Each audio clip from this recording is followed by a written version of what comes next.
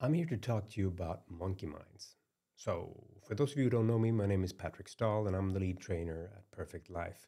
The monkey mind is the tiny little monkey that sits on your shoulder and says, you shouldn't take that little risk. And that risk could be pretty much anything that takes you outside of your comfort zone.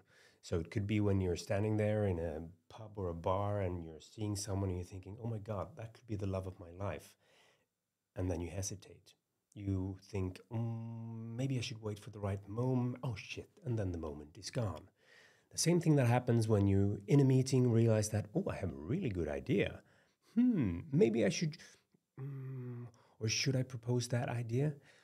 I'll just wait until, missed the moment, right?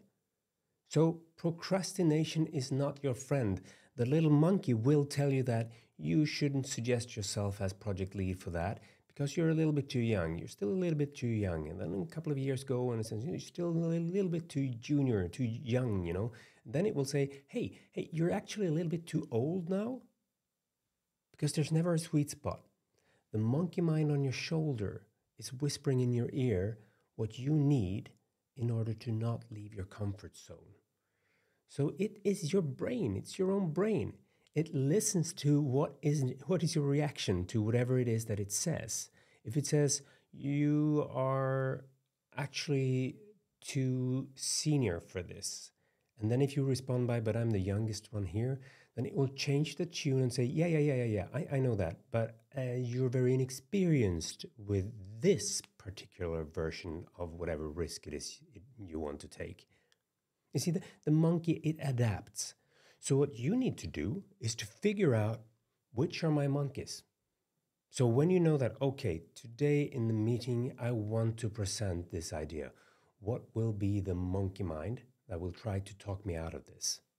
Now, granted, one time out of 100, you really should listen to that monkey.